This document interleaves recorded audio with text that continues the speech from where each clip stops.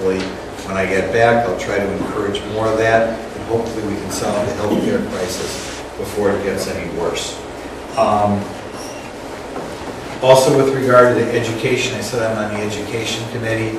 We are going to try to do something with regard to student loan debt. It is a huge problem. I assume many of you out there, maybe yourselves, or maybe no relatives or friends, or maybe in their 30s or 40s and have huge student loan debt.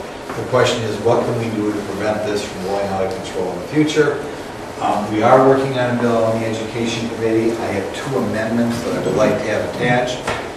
One of them I think I have a good chance at, and that is requiring the educational institutions to sign off before a student takes out the student loans.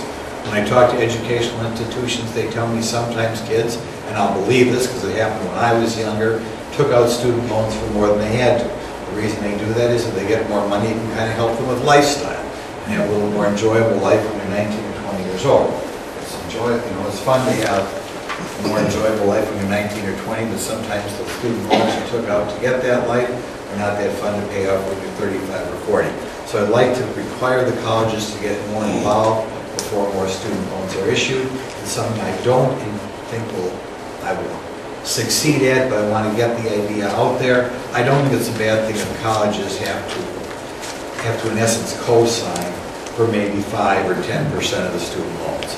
I think it would be a good idea because they would be more incentivized to make sure that their students get jobs, make sure they get internships, make sure they're directed in majors in which they can't get jobs if they have some skin in the game. So that's kind of what's going on.